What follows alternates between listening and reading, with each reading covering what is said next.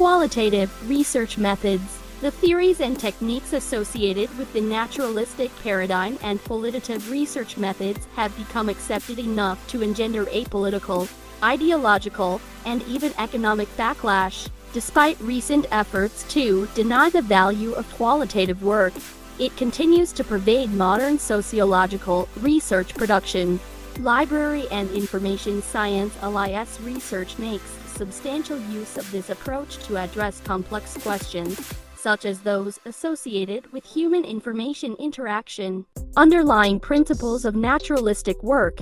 In virtually every area of LIS research, from system design to user education evaluation, the series of factors that finally lead a user to an interaction with some part of an information system is increasingly complex. Naturalistic work seeks out all aspects of that complexity on the grounds that they are essential to understanding the behavior of which they are a part.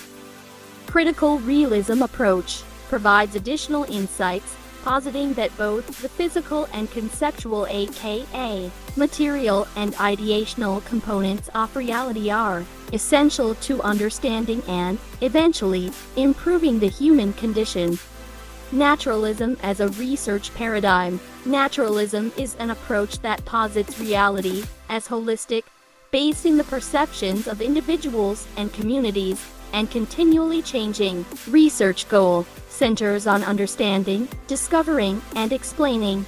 Naturalism in LIS research. The naturalistic paradigm only recently has been accepted in the applied or professional schools. Resultant theories such as Mellon's library anxiety and major studies have opened the doors for qualitative work in LIS to such an extent that the critical focus is on the quality rather than the method of these studies. As has always been the case with quantitative works. Brenda Durbin, an exemplary wellspring of literally hundreds of qualitatively based studies in information seeking, is her extensive work. Her sense-making approach to understanding communication, decision-making, and information-seeking behaviors provides a sound theoretical basis for a great deal of LIS research. In LIS, qualitative research is usually most useful when the information interactions concerns are so new, so complex, or so unexplored that researchers are working to understand the cognitive, affective, and behavioral aspects of the phenomenon. Role of mixed or multi-method research. A mixed methods or multi-methods approach, in some cases, provides the necessary array of data, posits as a falsa dichotomy the absolute, forced choice of either qualitative or quantitative methods.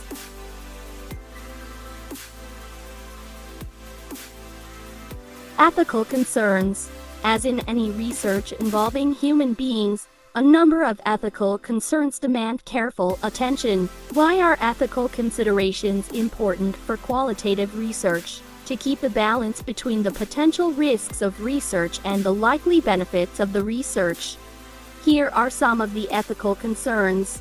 Participant confidentiality. Identifiable information about individuals collected during the process of research will not be disclosed, and that the identity of research participants will be protected.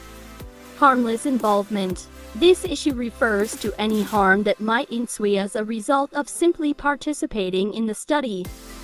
Data gathering techniques. The act of gathering data for a qualitative study is an evolving process rooted in ongoing analysis. It involves more than obtaining discrete units of information.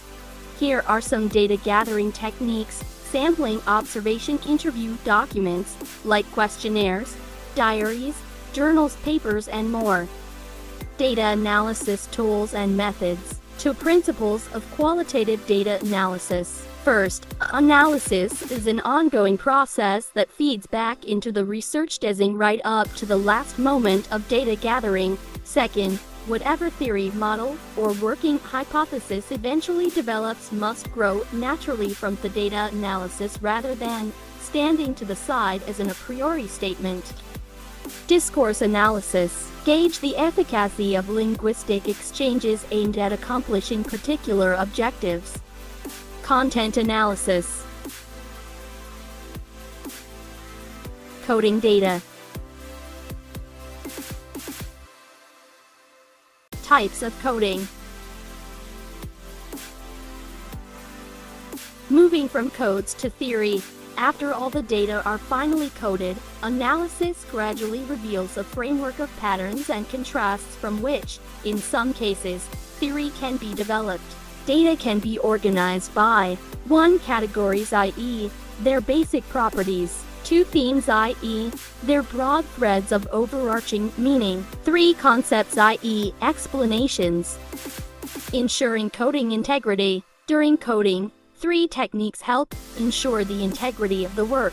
First, the acceptable reliability level must be established prior to test coding and met regularly before final coding. Second, face validity, i.e., the correspondence between investigators' definitions of concepts and their definitions of the categories that measured them is necessary but far from sufficient. Finally, in some situations, other sources can be used to confirm inferences from data, codes, and categories.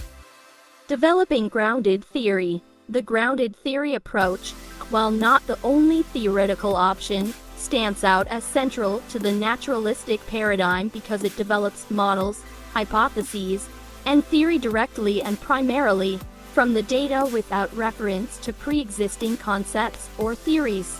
Presentation of findings. There are 5 points specific to the presentation of qualitative research findings that bear mention. First, in almost any forum it may be necessary to explain the concepts behind naturalistic methods. Second, qualitative research requires great detail and explication of both data gathering and data analysis, as does sound quantitative research, with care taken to recognize that the quality controls must be adjusted to context.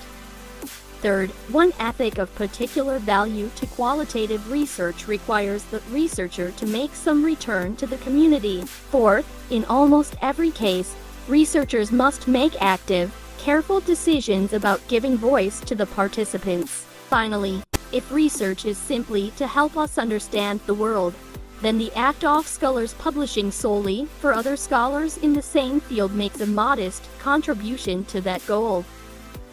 Thank you for watching.